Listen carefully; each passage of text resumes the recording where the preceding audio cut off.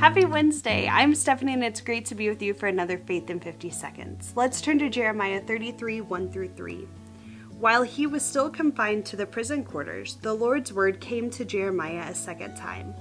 The Lord proclaims, "The Lord who made the earth, who formed and established it, whose name is the Lord.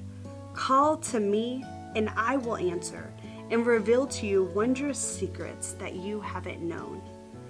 Call to me, and I will answer and reveal to you wondrous secrets that you haven't known.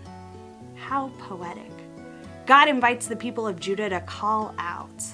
We too must call out. In every season, God knows our hearts and offers us grace and peace. When was the last time we reached out to God? That we cried out for help or guidance? May we find space for God this week and make time of quiet moments in the middle of busyness.